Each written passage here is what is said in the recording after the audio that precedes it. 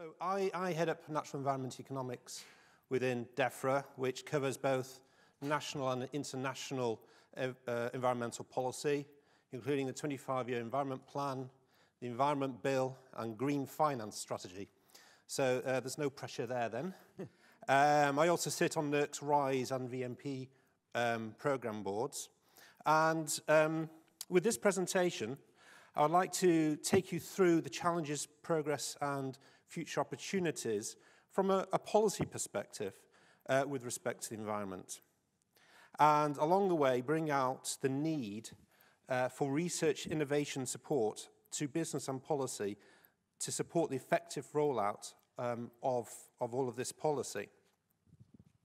So, as has already been mentioned, the awareness of the environment has been certainly increasing. I joined the civil service about 25 years ago, and one of the first jobs that I had to do was actually value the biodiversity of Britain's public forest estate. And an academic colleague had done some research on biodiversity and its term amongst the general public. And the responses were not really that encouraging, to say the least.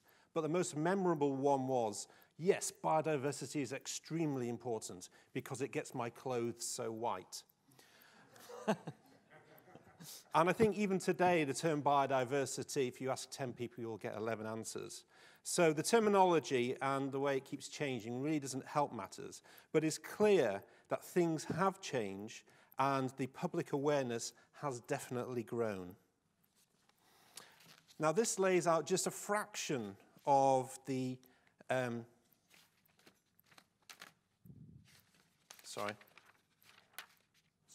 that's right, yes.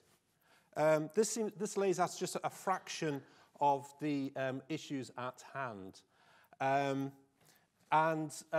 What can be quite obvious from this is that the numbers aren't small, and that there's a definite gap between where we want to be and where we are.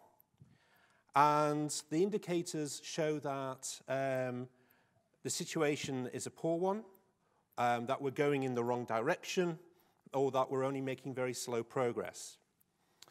And we've had the UK National Ecosystem Assessment of 2011, and the more recent IPBES Global Assessment provides further evidence of a declining situation in the many areas that we all face. So we had the 25-year Environment Plan. That was published, over 2 years ago now. Time flies. The aim of this was to leave the environment in a better state than we inherited it, a term that actually came from the 2011 White Paper. And this has led to a string of policies.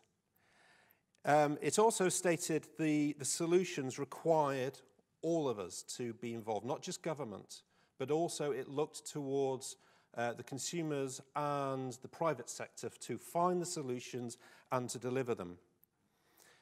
And just on a more personal note, the 25-year plan also came with a rather excellent evidence annex, which I recommend all of you to read.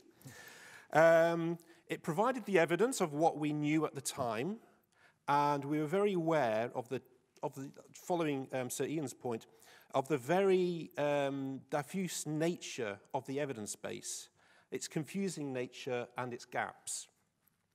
An evidence base that both government and business needs if we want to successfully deal with the environmental challenges that we're facing. So moving on from the challenges onto the progress. So the Environment Bill was reintroduced to Parliament on the 30th of January in 2020 and sets out how we plan to protect and improve the natural environment in the UK. It covers a wide range of issues and places the 25-year plan onto a statutory footing, ensuring the environment is at front and centre of policy making. The bill was prepared through consultations with the public on numerous measures, including environmental governance, the Clean Air Strategy, biodiversity net gain, trees, conservation covenants, extended producer responsibilities, recycling, deposit return scheme, and water. To say it was a vast bill is rather an understatement. It'll help to manage the impacts of human activity on the environment, creating a more sustainable and resilient economy while enhancing well-being and quality of life. It will engage and empower citizens, local government, and businesses to deliver environmental outcomes. And then we have the waste strategy and the clean air strategy. In relation to the Green Bill, it introduces a series of measures that will fundamentally change the way the government, businesses, and individuals produce and consume products. It will help move our economy away from the take, make, use, throw away system to a more circular model, with key policies around resource efficiency standards, extended producer responsibility, and single-use plastic items. And then on the marine side, we have delivered the most significant expansion of England's blue belt to date. We've backed plans by Ascension Islands to designate over 150,000 square miles of its waters as fully protected, no-take marine protected area. And we have published a fisheries white paper and the first fisheries bill in over 40 years. And on the trees and nature side, we've announced £50 million of funding for a new woodland carbon guarantee, and we have strengthened protections for ancient woodlands and veteran trees and other irreplaceable habitats. And then on a more social side, there is the need to engage the general public. As I mentioned earlier, there's a lack of understanding of certain terms such as biodiversity. But in order to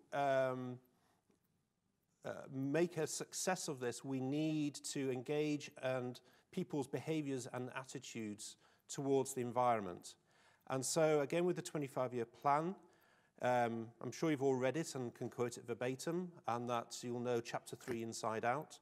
But connecting people with the environment is one of the key elements coming out of the 25-year plan, and in particular, engaging children with nature, because if we can do that, then hopefully the future will be a lot brighter in taking forward and delivering the environmental policies that we need. So in terms of opportunities, the Environment Bill presents us with quite a lot, and I've already mentioned the areas that it covers. Around tackling, have we lost the microphone? Can you hear me still? Great, okay, fine, sorry. Case of tackling biodiversity loss, climate change, and environmental risks to the public. And ensuring that the environment is at the front and is in the centre of policy making. Acting as one of the key vehicles for delivering the bold vision set out in the 25-year plan, the Environment Bill brings about urgent and meaningful action to tackle the environmental and climate crises we are now facing. And then we've got the reforming of the Common Agricultural Policy. My own personal background is an agricultural economist, but thankfully this area of work is being tackled by another team of analysts.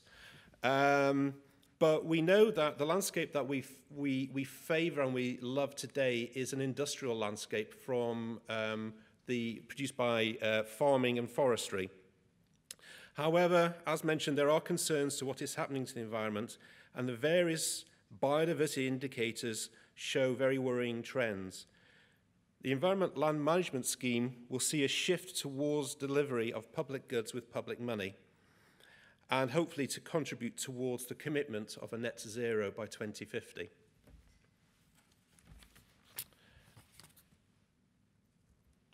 And then we've got the links between climate change and biodiversity.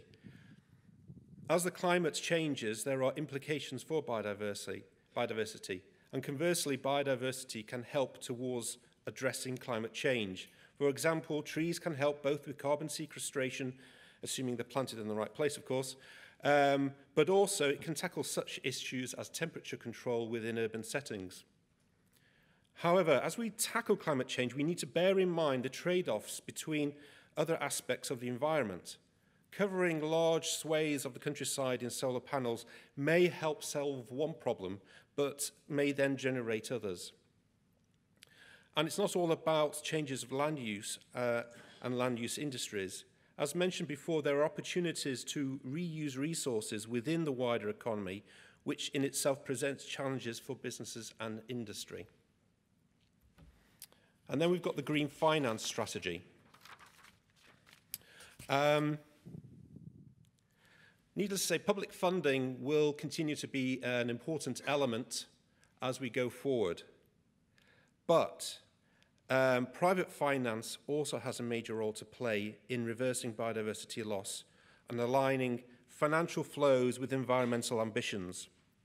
Last year, we published the first green finance strategy, which explores integrating climate and environmental factors into financial decision-making, which is nattily called greening finance.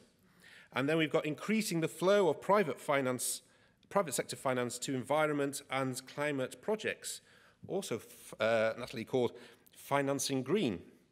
And then the third one is positioning the UK as a global green finance hub. But Defra is not operating alone. And as mentioned earlier, we have a variety of groups that Defra belongs to.